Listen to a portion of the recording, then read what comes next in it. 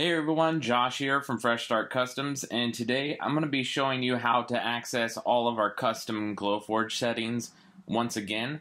As you can see here on my page, this is the old video that I made for it, but Facebook decided to delete the Notes tab altogether from all business pages.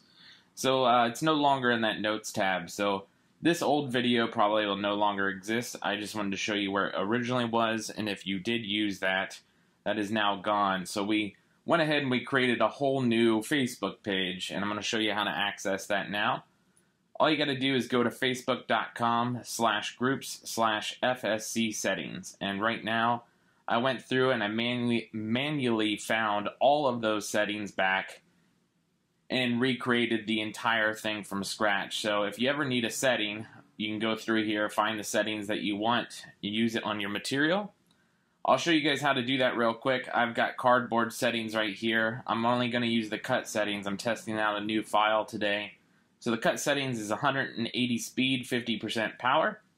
As you can see here, I've got my Google Nest stand that I'm working on. We'll see if this is a success or a failure. This may take a little while for me to get this right here. So what I'm doing is I'm using this on cardboard as like a test cut. Obviously the joints aren't going to fit right because it's a different size material thickness, but this is going to let me know if that Google Nest sits in there perfectly when I slide it into the side. So as you can see, I just selected walnut plywood. You can select anything you want. I just find it easier to select an item that's in the list. That way you don't have to deal with that custom unknown material. And then all you got to do is use your set focus and then click anywhere on the screen and it'll set focus on your laser. Once that sets focus, that's going to tell the laser how deep your material is. Now you can go in here and you can customize your settings, and like we said before, if you go back to that page, 180 speed, 50% power. So I'm going to change this to 180 and 50% power.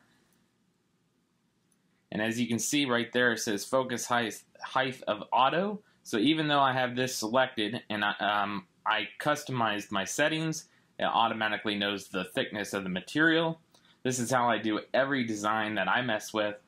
I usually just start out with a base of some kind of Glowforge material, and then I change the custom settings afterwards. You can do it with uncertified material option. That just tends to give me some weird results sometimes, so I just leave that alone. It's easier this way anyways.